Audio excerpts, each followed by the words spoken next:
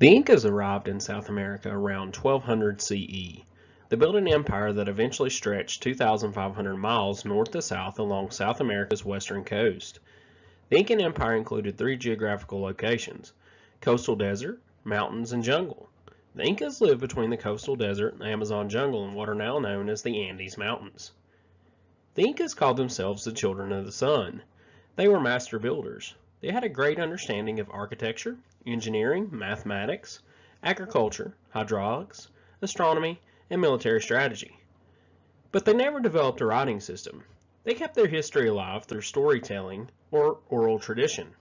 The height of the empire was around the 14 to 1500s.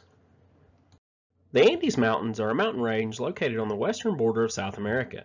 The mountains are steep, rocky, and can be cold due to the high altitude.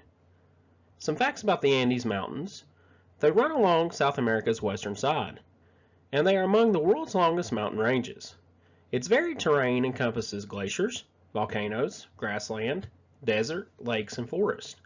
From Venezuela in the north, the range passes through modern-day countries of Colombia, Ecuador, Peru, Bolivia, Argentina, and Chile.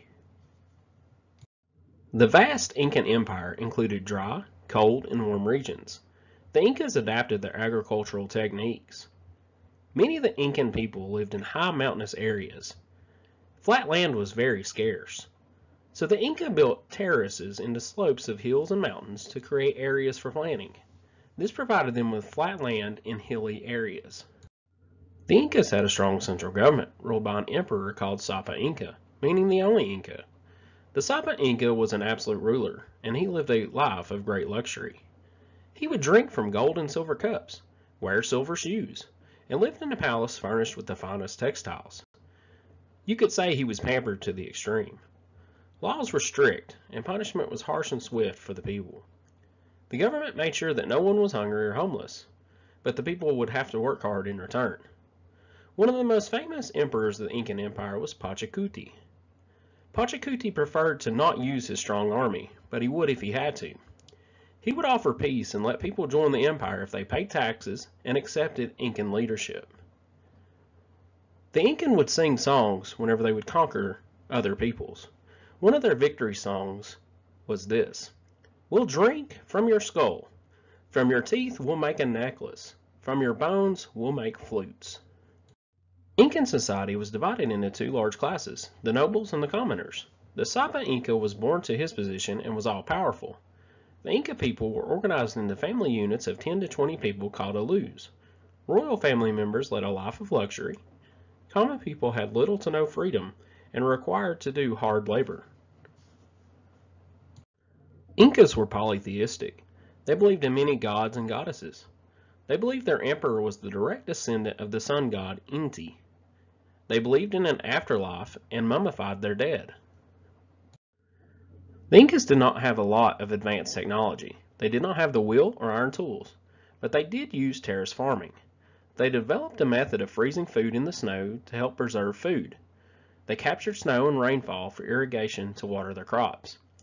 The Inca also used astronomy for religious ceremonies and festivals and to know when to plant their crops.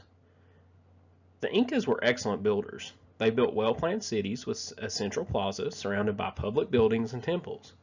They connected their empire with well-built roads and bridges over rivers. The Incan roads stretched over 15,000 miles and were often paved with stone. Messengers, known as chasquis, ran on the roads that connected the empire.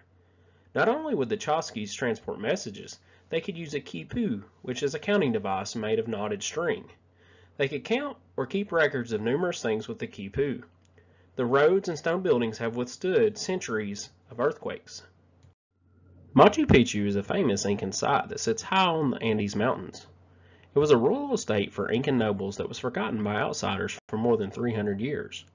Locals used its terraces for farming and aqueducts for water, but it was considered undiscovered until 1911 when a local guide showed the site to a professor named Hiram Bingham.